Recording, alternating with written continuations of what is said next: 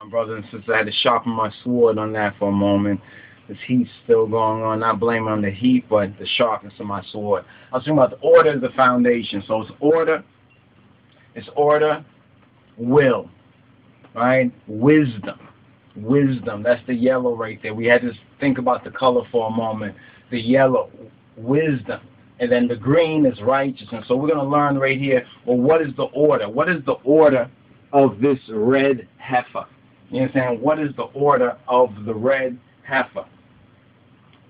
Now, the footnote for Numbers chapter 19, as we were reading, the order is this, right, which is the foundation. We went off on the point of order in the last part. You overstand to a certain point, and then after we said order will, we kept thinking righteousness, but there's that wisdom. The wisdom is the key. Wisdom is the principal thing. Wisdom is the principal matter. So it's one thing to have knowledge, but to have wisdom and understanding, or as Rastafari say, overstanding is the key thing. That overstanding is that righteousness. You know what I'm saying? The overstanding is that righteousness. You can look at it in the 3 bands or the 4. You understand the 4 of the 7, and that 4th one is the heart chakra. That green is the heart chakra. That righteousness, that overstanding in heart. But the foundation is order. So the order is this. I'm going to go over the order of this red heifer, the type of Christ, of the sacrifice of the Moshiach, as that ground, that para aduma, which is the red heifer. But the aduma, right, the aduma is that ground. The aduma as an adama is that earth. From that earth, you understand, so that man was made from that earth. And if we look at that natural red earth, and even the red type of ancient Egyptian, the racial type, we can see the connection right there, and the humanity, in other words, of Christ. So the order is this. Firstly is the slaying of the sacrifice. So the first thing is the slaying of this sacrifice. The red heifer is that sacrifice there. Secondly is the sevenfold sprinkling of the blood. And blood is a symbolic of life. If you look at, John's Gospel, John chapter 6, he talks about the flesh and the blood and eating his flesh and blood, but then he explains right there in that chapter that it's his word. He's speaking about the word and the spirit. The word and the spirit is what we have to eat, what we have to partake of right there. So the blood is not, that it's a type. The blood is a type. So that is now overstanding it. That's the metaphysical of it, the sevenfold sprinkling of the blood or of the life, which is typical public testimony, before the eyes of all of the complete and never to be repeated putting away of all the mitmenans, all of those who have amen, their sin, their hatiyat, as before ha-Elohim, as before the triune God. Hebrews chapter 9, verses 12 to 14. Hebrews chapter 10, verses 10 to 12. Now, thirdly, is the reduction of the sacrifice to ashes. So the sacrifice now, this red heifer, is brought down to ashes. The red heifer is brought down to ashes, is reduced to ashes, which are preserved, and they become a metasebia. They become a memorial, a remembrance, a metasebia of the sacrifice. There's a memorial of the sacrifice.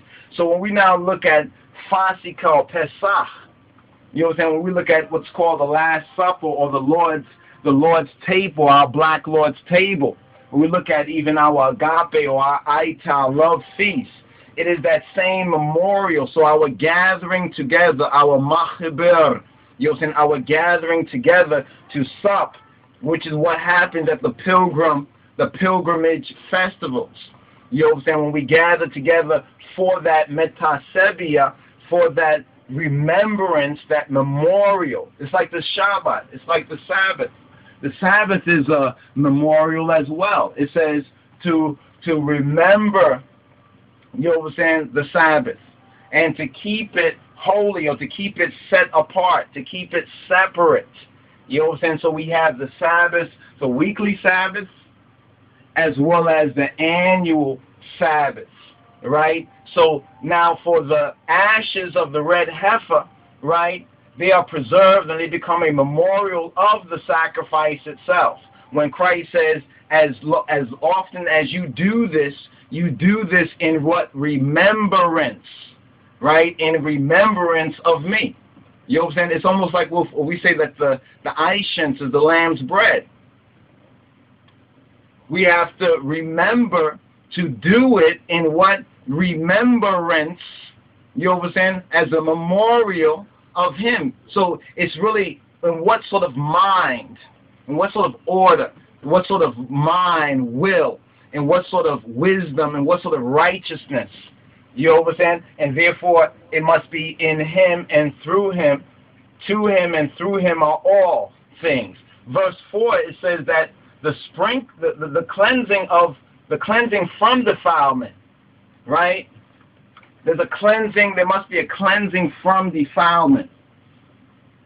Now remember, the overstanding of this, according to the footnote, the reference right here, is that it's a type. And I try to explain it's like a hieroglyphic type. It's not just so-called a letter, but it's what the letter is symbolic of. You know what I'm saying? What the letter, in other words, what is embedded in that particular hieroglyph, what's embedded in that particular type. You know what I'm saying? And now we have the order right here.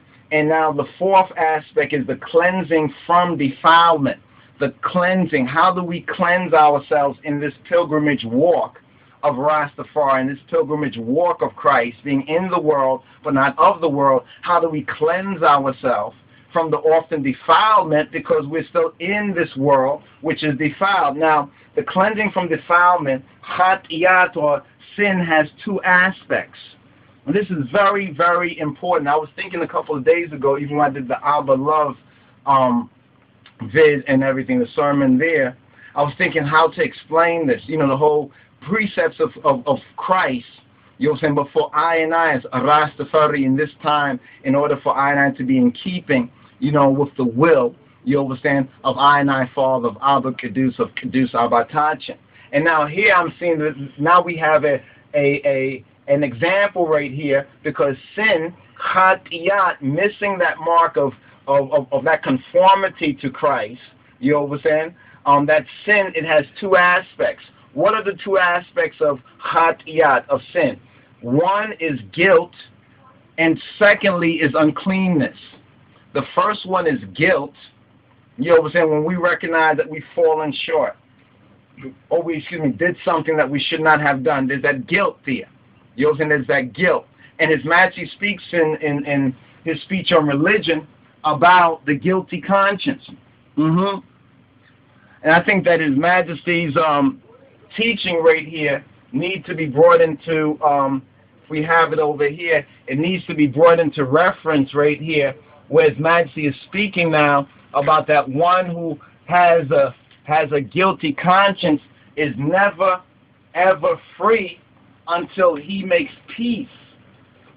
How does he make peace? And how His Majesty teaches on that, and he points to Christ.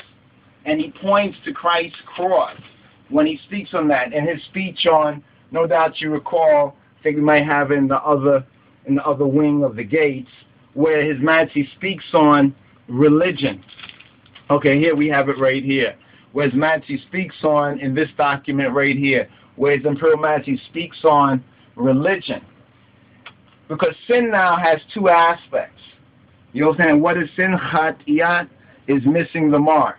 You know what I'm saying? It's not being aligned. It's not hitting that mark. It's like falling short, right? And when His Majesty speaks on religion, he goes into some details on this. I think we put it in this document right here, because it explains so much to I and I walk, and directly it is the teaching of His Majesty. That's the key thing about it. Directly is the teaching of His Imperial Majesty, where His Majesty speaks on that one who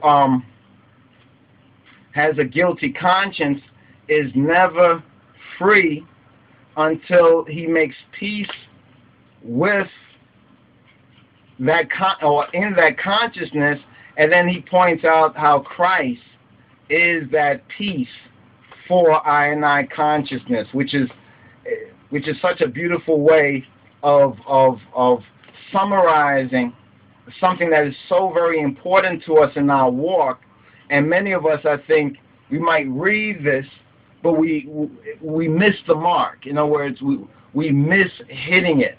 We might get close to it, but we don't hit the bullseye. You know, the whole thing about hitting the bullseye. So this red heifer sacrifice is a way to help Beit Israel, in a sense, to hit the bullseye. You know what I'm saying? And the word and the teaching of His Majesty and the testimony of Christ is also, that in that spiritual sense, is the way to help make sure that we hit that bullseye and we don't fall short of the mark. Here he's saying, His Majesty, knowing that material and spiritual progress are essential to man, we must ceaselessly work for the equal attainment of both. Only then shall we be able to acquire that absolute inner calm, acquiring that absolute inner calm so necessary to our well-being. Whenever conflict arises between material and spiritual values, the conscience plays an important role. And anyone who suffers from a guilty conscience is never really free, from this problem until he makes peace with himself and his conscience. It's like to make peace with yourself and with Christ. Your peace with yourself and with God, because we are made in the image and after the likeness of the triune God. So we have spirit, soul, and body. Ab, Walid, Memphis, Kadus. We have to make peace with God. And the only peace, the true peace, is in and through our black Lord and Savior, Yeshua HaMashiach. And His perfect, one-time, never to be repeated again sacrifice for I and I. Some folks don't get it, you know what I'm saying? But His Majesty gives them a hint. He says discipline of the mind is a basic ingredient of genuine morality. Not morality because, okay, now is PC time, so everybody being PC, but nothing really changed in their hearts and their minds. But His Majesty teaches that discipline of the mind is a basic ingredient of genuine morality and therefore of spiritual strength. Spiritual power is the eternal guide in this life and the life after. For man ranks supreme among all creatures. Led forward by spiritual power, man can reach the summit destined for him by the great Creator. He goes on to state, right? He goes on to state, and here's where he makes that connection with Christ. He says, however wise or however mighty a person may be, he is like a ship without a rudder if he is without God, if he is without Jah, if he is without the true and living God. A rudderless ship is at the mercy of the waves and the wind, drifts wherever they take it, and if there arises a whirlwind like a storm in our lives, it is smashed against the rocks and becomes as if it has never existed. It is our firm belief or our firm imnet or amen or hymenot that a soul, remember this whole red heifer matter here in this Torah portion, Numbers chapter 19, how it speaks about one who is not clean. Their soul is cut off from Beit Israel. Their soul is cut off from the congregation of Israel. What does His Majesty Kadus Abatachin Abba Kadus? What does he teach us? It is I and I, our firm belief or amen or faith, the true faith, the right faith, the ORIT Hymenos, that a soul without Christos, a soul without HaMoshiach, is bound to meet with no better fate.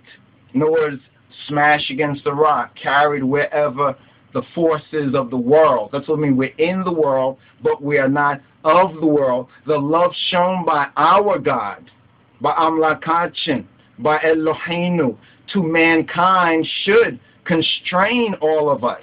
That's what constrains all of us, brings us into order and discipline. Discipline of the mind should constrain all of us who are followers. Who are followers. Yes, I and I are followers and disciples of Christ. Even Christ in his kingly character without apology. You understand? Some people will have a problem with that, but I'm sure they have a problem for a lot of other things. It's time for them to humble and stop grumble. Followers and disciples of Christ to do all in our power to see to it that the message of salvation, the good news of his majesty, the message of salvation, which is Yeshua HaMoshiach, Getachin Jesus Christos, his word in spirit and in truth, is carried to those of our fellows who have not had the benefit of hearing. It has to begin with hearing. Of hearing the what? Of hearing the good news. Of hearing the gospel of the King of Kings and his Christ. The pure gospel of Christ in his kingly character. All right? All right. So we thought that was important there to point out that sin now, Hatiyat, it has two aspects. It has guilt, and then it has the uncleanness. You'll see the uncleanness. By sprinkling with the ashes mingled with water. Now, this cleansing from defilement is by sprinkling with the ashes mingled with water. Now, water, wuha, we say wuha, right, or maya, if we go to the Ge'ez, right, but wuha or wuha, right, wuha, water is a type of both the Spirit and the Word. We got to underline that right there. Those who have a Schofield Bible, hard copy, those who have downloaded the other copy, write this down. Write this verse down on page 192 where it says, water is a type of both the Spirit and the Word. Water is a type. Remember we're speaking about type, like a hieroglyphic type? Water is a type of what? The Spirit and the Word. What's interesting, if you look at the ancient hieroglyphs and the ancient glyphs of humanity's writing, water looks like this. Water looks like that, like a mountain. Water looks like that wave. You understand? That wave. Or you might be able to do it like this. Water looks like that wave. You understand that wave right there, water. We look at the Ethiopic letter for meh. It looks like meh right there. Meh, right? The Maya, right? The Maya right there. You see that wave form. So water is what? It's a type. A type of what? Both the Spirit, right? Both the Spirit and the Word. So the Spirit and the Word, its type is water because water is a half spiritual element. What is water? Water is H2O. They say H2O, right? What, 2 parts, what, hydrogen, 1 part oxygen. You understand the oxygen, the air, the spiritus. You understand you can say the menfest, the stinfas, and then we have nest, that connection right there. So water now, water is a type of both the Spirit and the Word. So in water we have the two truths. What's known as the two truths. Some in ancient Egypt was known as ma'at. The ma'at, the two truths. You understand? So water, both being a type of what? Spirit and the Word. Now in that chapter that refers you to, John chapter 6, when Christ is speaking about his flesh and he's speaking about his blood, it's interesting that he comes down to the word, he comes down to spirit. He says this is spirit. You understand? They are spirit, and then he adds that it is life. So the word is spirit and it's life. So the water is both the Spirit is a type of both the Spirit and the Word. John chapter 7, verse 37 to verse 39, and Ephesians chapter 5, verse 26. Chapter 5, I'm curious about that one right there. Chapter 5, verse 26, because Hawadi Paulos, he uses a wonderful expression. You know what I'm saying? A wonderful expression to describe it. And I think it's right here. He says, that he might sanctify and cleanse it with the washing of water by the word. That he might sanctify, make it holy, make it set apart, and cleanse it with the washing of water by the word, with the washing of water by the word. And it's interesting how that connects with husbands, love your wives, even as Christ also loved the church and gave himself for it in verse 25. And verse 26 of Ephesians chapter 5, it says, that he might sanctify and cleanse it with the washing of water by the word. So that connection right there with the water and with the word, you know what I'm saying, is a very important key to understand. Now, in ancient Egypt, this can be read from the types. This can be read from the monuments. That's if one understands and comprehends. If you're looking at the outer form, you know what I'm saying, and not in form or information, you cannot understand what it's really saying, and the same is true with the scriptures. That's why there's a lot of, you know, crazy kind of interpretations of the Bible that has nothing to do with the inner narrative or the inner element or the historical context. All right? So then the operation typified is this. There's a certain operation. There's a mechanics of this. There's a MO, right, to this. And it is that the Holy Spirit, the Menfes Kedus, the Ruach HaKodesh in the Hebrew, it uses the word or the devar, right, in the Hebrew, it uses the word or the kal, bamarinya, and the gut is to convict the mitmenon. See, the word is used to convict you. So when you hear the word, that's why a lot of folks don't like the Bible, because they hear things in the Bible and it's convicting them. So they say, forget about the Bible, I don't believe that, that's fairy tale. But whenever they hear it, it convicts them. You understand? But because it's not mitmenon, they run away from it. But the word convicts the mitmenon of some kufu, of some evil, some kufu, right, that was allowed, that we allowed in our life. You understand? That we allow into our life to hinder. And so we thought was very incredible, not incredible, I don't want to use that word. Incredible means it's not believable, it's not acceptable as having truth to it. We don't want to use that word. But here's what is so, in a sense, wonderful. What is so wonderful from our wonderful counselor and his word is that the Holy Spirit uses the word to convict the mitmenon, the one who have amen, of some kufu allowed in his or her life, right, into his or her life to hinder, to the hindering, to preventing of his or her joy, growth, and service. Joy, growth, and service. Write that down. Joy, growth, and service. So the word now, the Holy Spirit is using the word to convict the mitmenon. Right? Those of us who have amen. You know, and who have amen in the Father, the Son, and the Holy Spirit, in the triune God. Those of us who have amen, we hear the word, and when we study the word, even I, we read some things that make us think about ourselves. You know what I'm saying? I mean, on various different levels. You know, that's what it means. It convicts. It convicts us as the mitmenon of some kufu, something that is unkind or evil that we have allowed. We might think it just showed up or it's just there, but we allow it.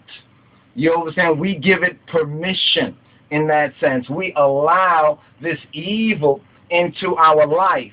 And then by allowing that, we wonder why we can't be as joyful, even in tribulation, or why we can't grow, or why we can't serve in the work of Jah, the real work of Jah. You know what I'm saying? Why is that? Because we have allowed some kufu, something. You know what I'm saying? And if we spend time in prayer and meditation, we'll find it out. And if we trust in Jah and in His Word, we will have the strength to overcome it so that we can once again have that true joy, that desita. We can have that growth. We will grow up to Him. We won't be immature, so-called Christian, or immature Rastafari or Rastas, not immature ones, but we can be mature ones. Right? And then we can serve. So you see the threefold, the triune God is manifesting Himself even right there. Joy, growth, and service. Joy, growth, and service. See, I think the first one is so key. Because the first one you can't really fake. You can't fake joy. You know, you can't really like, you know, but it's not, you don't, you know, when you really feel joy, you feel joy. You know it. You understand? I mean, it's like no other drug or any kind of thing. This might be why so many people are on sorceries and pharmaceuticals and everything else, because they can't feel that joy. It's like, where did that joy go? Really, it is how much evil, kufu, they have allowed into their life and how much they have prevented God's word and Christos. So it says Christ, He stands at the door and He knocks. If anyone will open the door and let Him in, He will come in. But no, they keep Him out. Now, I don't want to hear about John. I don't want to hear about the Bible. No, that's that religious stuff. I don't want to hear about that. But then they wonder, well, where did my joy go? And they have to run after pharmaceuticals or pharmakesis or whatnot, or do some other kind of nonsense, and then it gets worse. There still is no joy, and then there is no growth. You understand? Spiritual growth. And definitely, if the first two are not there, you can't have the third one, which is service. It's like one say, well, Ross, what can I do? The first thing you can do is have joy in Jah, grow in His Word. You know what I'm saying? Grow in His Word. You know what I'm saying? And then that will mature one for the service, and one will be able to recognize what their calling is. You know what I'm saying? With a clear conscience. You know what I'm saying? With a clear and an unadulterated consciousness. Thus convicted. Now, when we get convicted, because this happens, we're reading, we're studying, we find something there, or we hear someone preach or bring something forward, and it bothers us. We don't agree with it, but we're convicted. You understand? He remembers that the guilt of his sin. You see, that's the thing that Satan uses, is that guilt. More times, the guilt is 10 times or 100 times seemingly worse than whatever the act usually was. It's that guilt of that chatiyat, right, has been met by the sacrifice of Yeshua. You know what I'm saying? Because the sacrifice of Yeshua, it swallows up all of these older types. It fully expresses. He says, I did not come to destroy the law or the prophets, but to do what? To fulfill it. You know what I'm saying? To fulfill it. So the sacrifice of Christos, of HaMoshiach, it fulfills that. Let's go to 1 John 1 and 7 for a moment. Let's go to 1 John 1 and 7. Because in 1 John, the epistle of John, not the gospel of John, right? 1 John 1 and 7, what does it say to us right here? It says 1 John 1 and 7 says, but if we walk, even in this pilgrim walk, through this wicked, evil Babylon world and this end times world. But if we walk in the light, if we walk in the true illumination, the Barhanana Salam, as He is in the light, as He is in the illumination, He is, Yeshua is our black Lord and Savior, is the true Illuminati. I and I have what? Fellowship.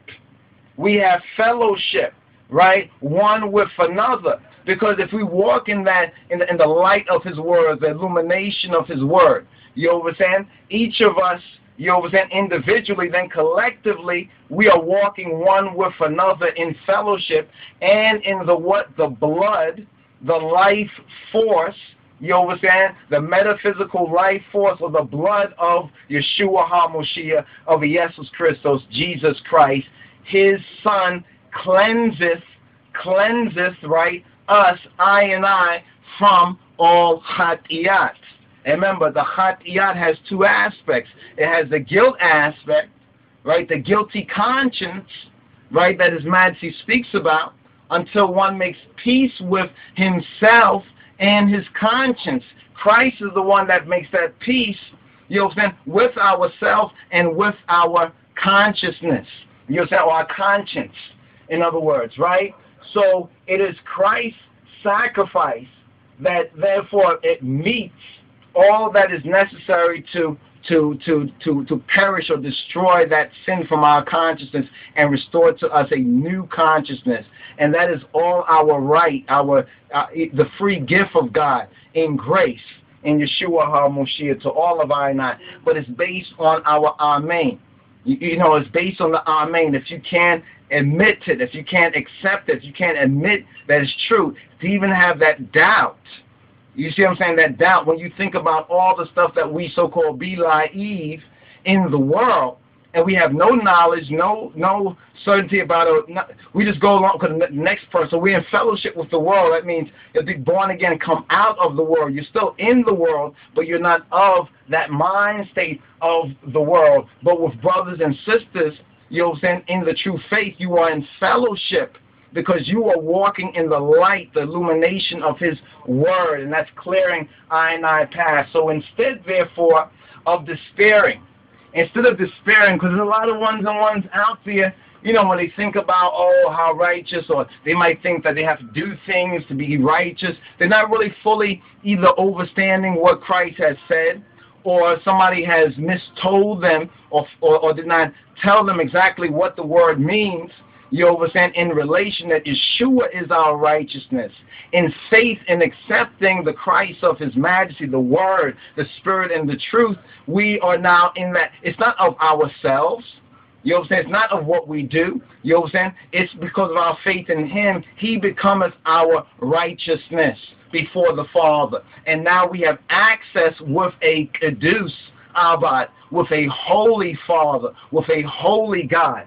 You understand, the true patriarch.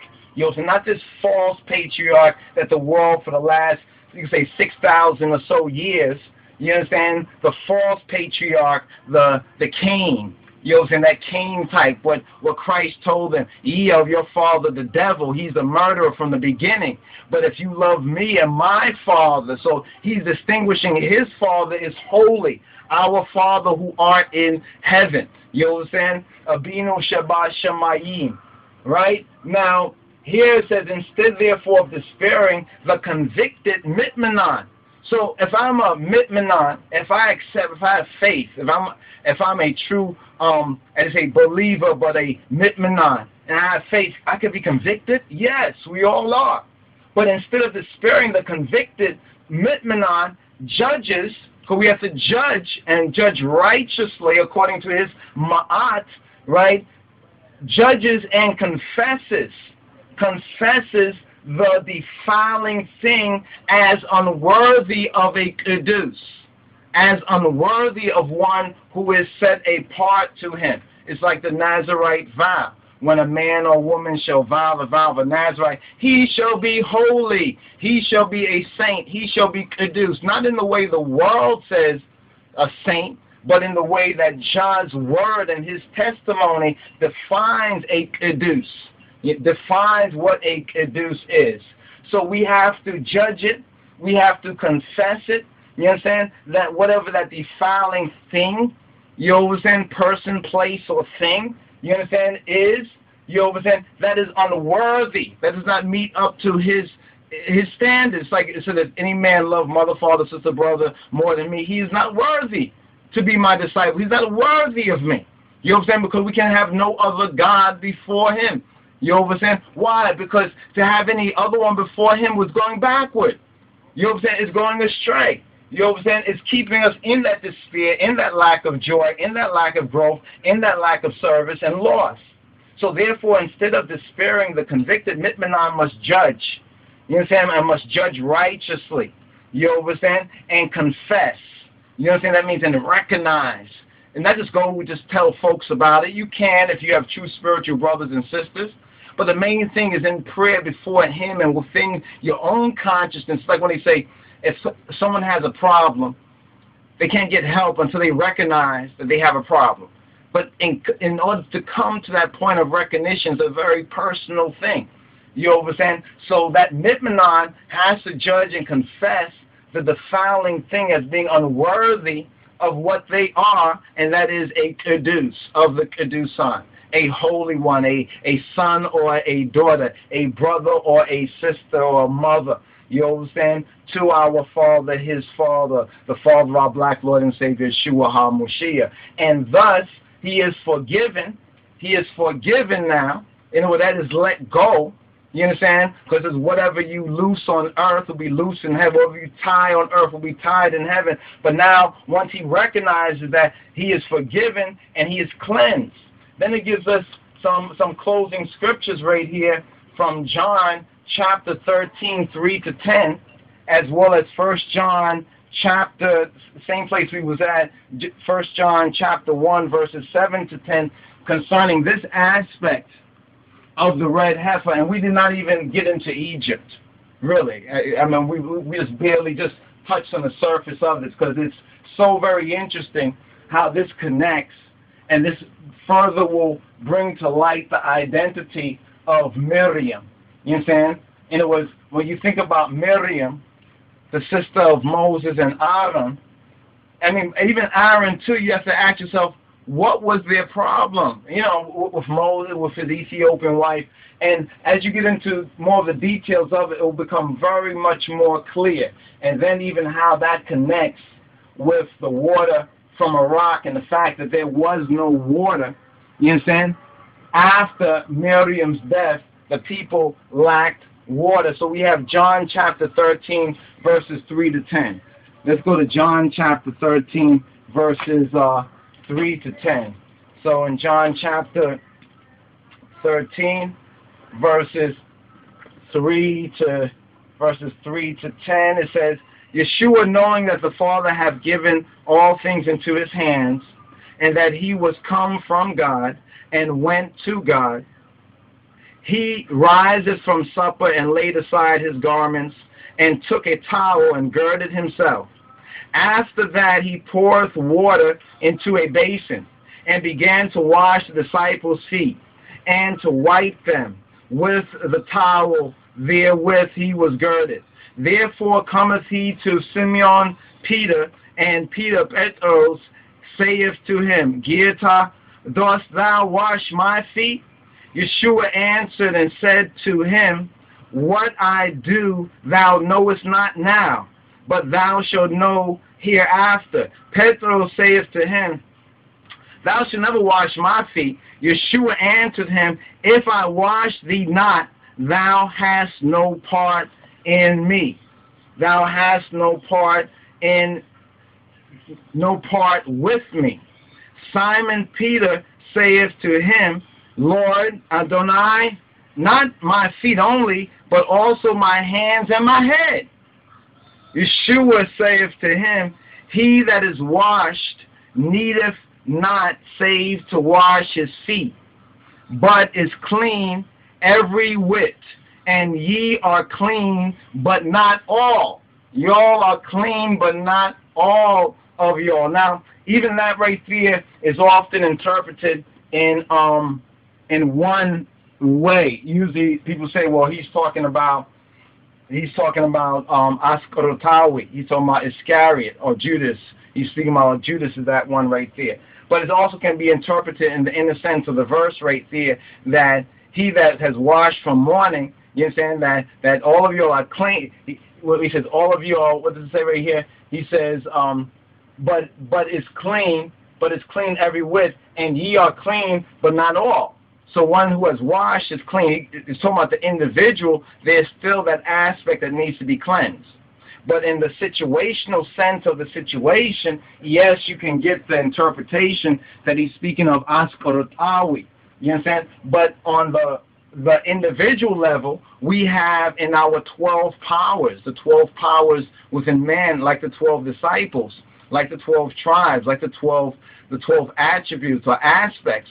We have our Judas or Iscariot aspect that we need to wash and to purge as well, which is the key thing that Yeshua is saying there to those who are mature to receive it. But let's go to 1 John chapter 1 again, 7 to 10. 1 John chapter 1, 7 to 10. Right? 1 John chapter 1, 7 to 10. So here we go right here. And we're going over what we had touched on before. We're going to go over this again, 7 to 10. But if we walk in the light, as he is in the light, we have fellowship one with another. And the blood of Jesus Christus, his Son, cleanseth us, I and I, from all sin. Now the fact of indwelling sin is admitted here. If we say that we have no sin, like some folks try to say, well, not me, I don't do not. We deceive ourselves. That's the way you can get the mental deception. You know, you get deceived, you get deluded if we say we don't have any sin. And the truth, therefore, the truth is not in us. The truth is not in us. That's very interesting that if we say we have sin and recognize that it's in us, then the truth is in us. But if we say we don't have any sin, then we are deluding ourselves and the truth is not in us. Now, sins confess, forgiven, and cleansed. You know what I'm saying? If we confess our sins, he is what? Yetamene. He is faithful and he is just. In other words, he is righteous to forgive I and I sins, I and I shortcomings, and to cleanse us, you know what I'm saying, spiritually, metaphysically, from all unrighteousness, from everything that puts us out of conformity with his will, the will which we must make our wills obedient to. Verse 10, if we say that we have not sinned, if we say, well, no, not me, I haven't done nothing, we make him a liar. So if we say that, like, yes, I'm a Rastafari and we can't admit our shortcomings, then we make his majesty a liar. We make Yeshua a liar. And his word, therefore, that saying, if we say, it confesses that his word is not in us. And that kind of, once again, brings us to the Isaiah chapter 8 part. You understand? I mean, if they speak not according to this word, you understand? If they speak not according to this, it's because there's no light in them. They are of darkness. They have no light in them. So what is it to walk in the light? You understand? What does it mean to walk in the light? All things are made manifest by the light. The presence of Jah, the presence of Elohim, it brings the consciousness of sin in the nature and the sins in the life. Right now, to walk in the light is to frankly confess both. If one is really walking in God's light, one can be quite honest and frank in confessing and recognizing those things. So that's what leads one to growth. It's like in gardening, if you prune certain of your vines or the various different agricultures, you prune it. It helps the growth even more. But if you leave that there, that hinders, you'll then the growth. So when Christ said, if I tell you natural things, earthly things, and you don't get them, how can you understand the supernatural, the spiritual things? So we have a reflection, almost like Old Testament to New Testament, of that very principle right there. So it's the blood of Yeshua, the life of Christos, the life of the Moshiach, is the divine provision. In other words, it's that life of Christ symbolized by the blood that is that divine provision, proviso, right? In the cross, in the meskel, hatiyat, or sin, was condemned. According to Romans 8:3, and sin was put away. Hatiyat, that original sin, that ignorance, was put away. Hebrews 9:26. Now, in the light, the burhanu, it means the acknowledgement.